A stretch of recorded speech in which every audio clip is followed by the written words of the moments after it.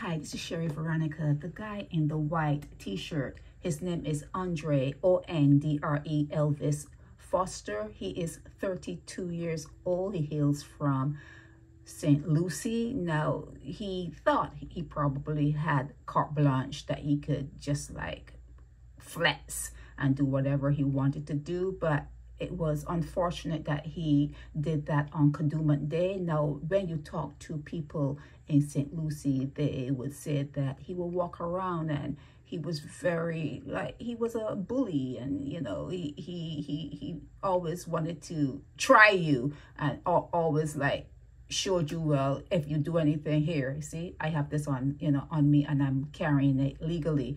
And he also was, I guess, happy that his stepfather was an ex-COP, Commissioner of Police. That's what we're hearing, that's he used that. You know how people drop names? He dropped that name, and he was very happy that he had that kind of umbrella. But anyhow, on Kadooment Day, he hurt 4 people, maybe even including himself. 1 in the knee, the abdomen, the thigh, and the chest. And when he went before the magistrate yesterday, they remanded him to Dawes, your favorite place there in St. Philip. So he is up in Dawes. Ondre Elvis Foster, 32 years old. And this happened in Black Rock, St. Michael. The incident happened in Black Rock, St. Michael, and he has been remanded. This is Sherry Veronica.